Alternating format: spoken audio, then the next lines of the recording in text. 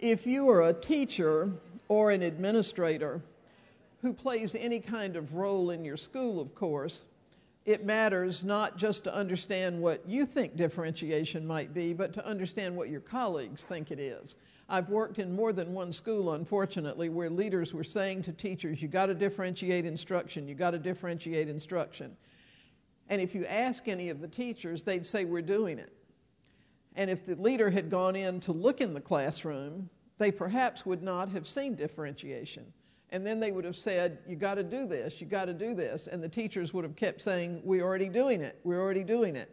And if you stop and ask, what's often the case is that teachers are differentiating by their definition, and leaders may be pushing for something that matches their definition, but nobody ever took the time to ask each other what they thought that meant. And having that common definition is hugely important. Adam's 4 steps we could practice if we all taught for 100 years and still get better at them.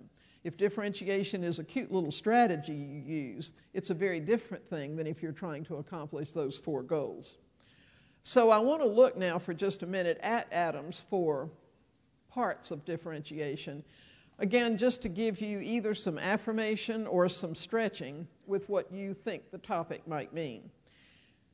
One of the things that I have come to believe more and more over the years as I've had the privilege of being in teachers' classrooms is that the root system of success in school is actually something that, at least in my 21 years of teaching experience, we almost never talked about.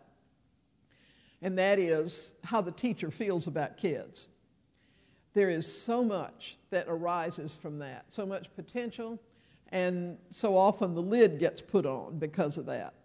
So my sense is that quality differentiation and quality teaching begin with a teacher's mindset about kids and learning, which then enables us either to connect well or stops us from connecting well with kids, which then enables us either to build a good solid team-like community in a classroom or keeps us from doing that.